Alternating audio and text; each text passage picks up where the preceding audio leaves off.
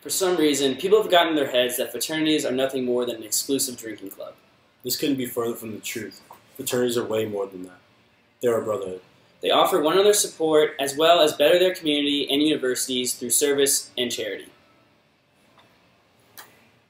Today's media has put fraternities in a negative light. Sites like Total Frat Move and the movie Neighbors make it seem that they are only interested in partying, drugs, and beautiful women. It is these type of images that lead people to believe that fraternities have a negative effect on campus and cause problems with the local authorities.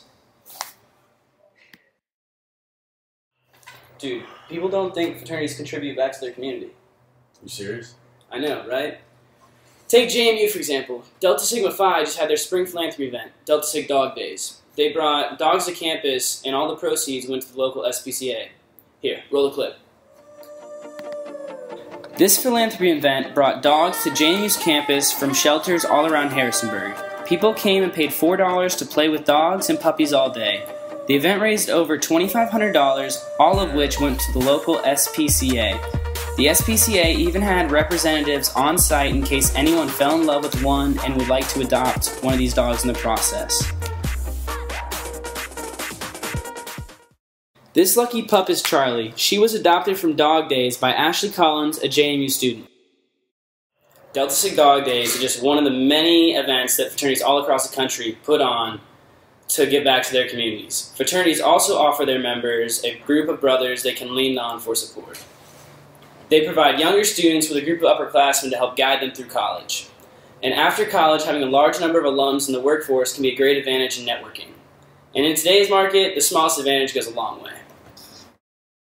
Kyle Griever, one of the brothers in Phi Gamma Delta at the University of Maryland, was recently diagnosed with a rare form of bone cancer. And even though the brothers at the JMU chapter didn't know Kyle well, their spring philanthropy event supported his fight against cancer. They put on a southern crawfish boil with the proceeds going to keep Kyle's fight going. They ended up raising over $5,000 for his cause.